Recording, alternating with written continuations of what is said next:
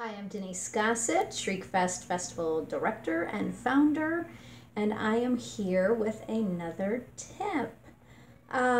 Read the entry form directions of any festival you submit to.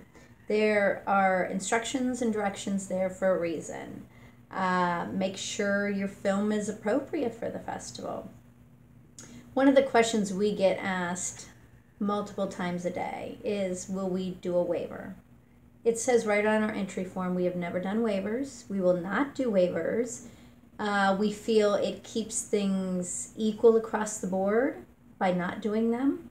So we just don't do them. And if you had read the directions, you wouldn't have asked us that.